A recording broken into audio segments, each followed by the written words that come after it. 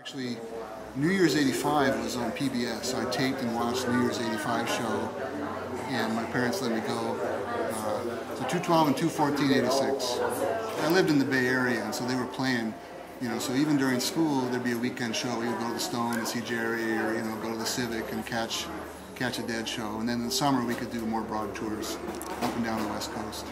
And so the scene was starting to grow, like the first show was at Kaiser, a smaller venue, but then by the summer of '87, we were going to much bigger venues like the Oakland Auditorium, Oakland Stadium, and a lot of people were showing up.